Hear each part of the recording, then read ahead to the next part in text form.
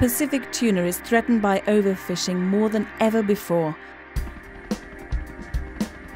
After netting almost 2.5 million tonnes of tuna last year, fleets from Asia, USA and Europe are on the prowl again. These industrial fleets don't just deplete tuna stocks, but indiscriminately haul in sharks, turtles and other marine life.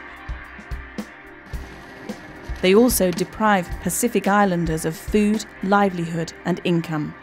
It's not like before, plenty times we see fish coming up, but now no more, so we have to go further, far out. For several years now, Greenpeace has been exposing pirate fishing, overfishing and also wasteful fishing practices in the Pacific, such as the use of fish aggregating devices. Our activists have also confronted large tuna fleets at sea. At the end of 2008, the Regional Tuna Management Organisation agreed to stop tuna purse seining in 2 of our proposed marine reserves in international waters from 2010 onwards. But tuna stocks are still vulnerable now. Tuna stocks in other oceans have collapsed already.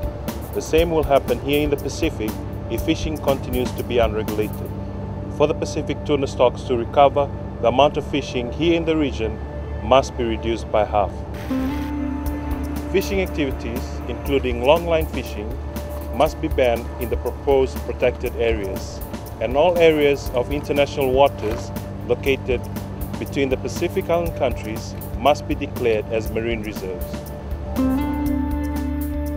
This year, the Esperanza sails back to the Pacific to highlight the need for urgent management measures to prevent the collapse of tuna stocks and ensure that all marine life is protected in its ocean home.